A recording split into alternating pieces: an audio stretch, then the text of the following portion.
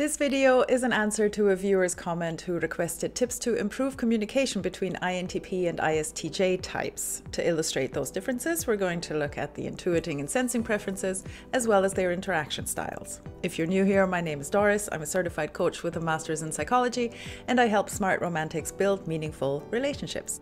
To help me illustrate INTP and ISTJ differences, I'm going to use the Love Profiles report for these two types. Here we go. This report is for INTP and ISTJ types. There's a little introduction, and then we go into the preferred processes. Let me just read the top piece here to make sure we're on the same page. Everyone has access to both sides of the dichotomy, and you most likely use both sides depending on the situation and context. However, one side is your inborn preference, as noted in your 4-letter type code. That means that you may be comfortable using it, and you're maybe prone to overdo it. INTP and ISTJ obviously have the introversion preferences in common, so both are likely to prefer or appear to have more receptive, contained, intimate, reflective, and quiet energy.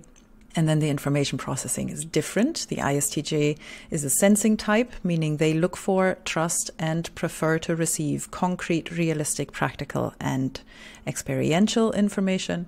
And they prefer doing things and solving problems in traditional, tried, and tested ways. The INTP is an intuiting type, meaning they look for, trust, and prefer to receive abstract, imaginative, conceptual, and theoretical information, and they prefer doing things and solving problems in new and original ways. Continuing on the next page, when the preferred processes are overdone, they can become one-sided. So the two introverts might turn inward to the point of ignoring and avoiding one another. The sensing type can become simplistic or bean counting, and then the intuition can become overly complicated or pie in the sky magic. INTP and ISTJ are both thinking types, so decision making is based on logic, and they may appear reasonable, questioning, critical, and tough. It's often an indication of not taking things personally, but in a relationship we tend to push each other's buttons, so feelings can still get hurt between two thinking types. Their worldviews or, approach to time is also different. The ISTJ is a judging type, which means they're likely to be systematic, planful, start early, methodical, and have a schedule. Probably noticed that I switched the last 2 points and didn't read them in order. And the INTP is a perceiving type, which means they're more casual, open-ended, pressure-prompted, spontaneous, and go with the flow, i.e. happy to deal with things as they emerge. At a glance, these grey boxes summarize what we've just looked at with the preferred processes. Feel free to pause the video and read them, because we'll dive a little deeper into the cognitive processes differences on the next page now. Because here's the thing, your 4-letter type code is shorthand for a bunch more information underneath. As I say here, your 4-letter type code is shorthand for 8 cognitive processes, first conceptualized by Carl Gustav Jung 100 years ago. They can now be mapped through EEG technology. And if you take a look at my type playlist, you'll find 16 videos about the different flavors these 8 functions can come in as well. So you see the progress doesn't stop. But for now, I'm sharing the 8, back to the text, dynamic activities your brain is engaged in to make meaning of the world. The following are the 2 processes to which people of these type preferences have the most conscious access. Again, feel free to pause the video and read them, but what I want to say about these is that they're the 2 things your brain does the most. It's taking in information and processing that information, and it's making decisions based on that information. And you can see here that even though the INTP and ISTJ are both thinking types, the kind of thinking is different. For INTP, it's introverted and in the first position. And for ISTJ, thinking is extroverted and in the second position. And this all has an impact on their communication styles, which we're going to come to now. Communication happens all the time. It can take many forms. It's about telling others about the information we value and need, and asking them what they need. We tend to expect others to communicate the same way we do, so it's important to realize they are not trying to annoy us when they use their own communication styles. For the INTP, the bullet points refer to the preferences of intuiting and thinking, which we've already covered. The narrative description, or the paragraph, is based on their interaction style. Interaction styles is a theory and an approach to Understanding Type Differences by Dr. Linda Behrens, and I'll link some more information about that in the description below. INTP types have a behind-the-scenes interaction style, which means they may focus more on getting and giving information, explaining, asking and answering questions, and neglect providing instructions. They may be more quiet and think before they speak. And when talking with INTPs, or better with people with INTP preferences, I didn't have the space to write that all out, provide background information, reference models and frameworks, allow for reflection time, ask them for input, and share your own. Don't rush them towards an answer, and don't finish their sentences for them. A lot of thinking is going on behind the scenes.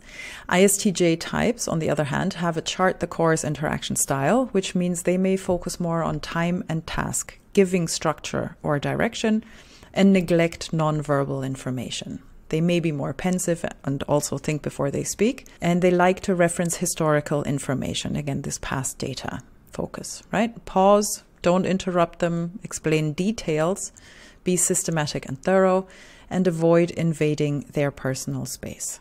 So let's pause with the description and take this into the real world. The viewer asked specifically for a non-romantic or business application. They didn't give any particular examples, but I can imagine this shows up in problem solving every day.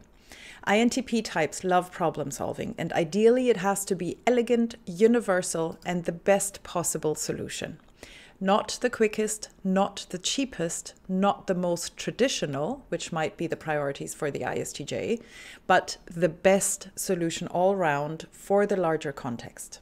Let's say you're working in an IT team and you're trying to figure out how to best fix bugs in a legacy product that thousands of clients depend on. The product is well established, the company makes lots of money from it, but clients are starting to get annoyed because it's old and clunky. Even your internal team is starting to grumble because they can no longer keep up with all the tickets that are being submitted. The ISTJ type is more likely to want to fix what is there, to keep going with the same thing, because remember, the first thing their brain does is introverted sensing, which is reviewing, comparing, and contrasting the current situation with past or stored data. They automatically draw on lessons from the past, and they do all that with the aim to provide stability. Combined with their extroverted thinking and its focus on organizing for productivity and efficiency, they won't want to waste resources on something outlandish when small fixes will do the trick. The INTP type is more likely to want to scrap the whole thing and start fresh, because their brain is taking apart and analyzing the frameworks, figuring out how they work and what the greater needs are. And then they get excited to juggle new ideas and possibilities for the one most elegant and timeless application. Until the INTP can clearly articulate their ideas and possibilities and provide the ISTJ with a practical plan, including budgets and timelines, the ISTJ will not be able to consider the best, most elegant solution because it just won't register. They don't process information that is presented as an idea.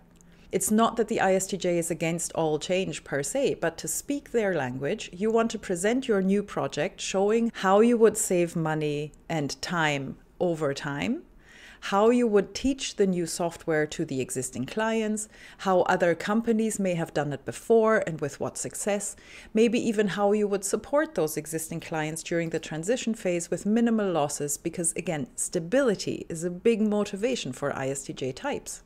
Any disruption of the status quo needs a very good explanation and a step-by-step procedure with contingencies for eventualities. To convince an ISTJ type of your new idea, show them that you've thought everything through. If it's the other way around, if you have to convince the INTP type to stick with what you have because scrapping and starting fresh simply isn't an option, prove to them why sticking with the status quo is the best solution for everyone involved. They probably won't be swayed by Excel spreadsheets or pie charts, so you might have to critique and poke holes in their ideas. But make sure to question their hypotheses without calling into question their expertise. And basically hope that they won't quit, because every team needs a good INTP. And I think we'll leave it there. Let me know if you found this helpful and which types you'd like me to dive into next. Until then, check out my personality type playlist where you'll learn about analytic and holistic flavors of each of the 8 cognitive processes. We'll see you there.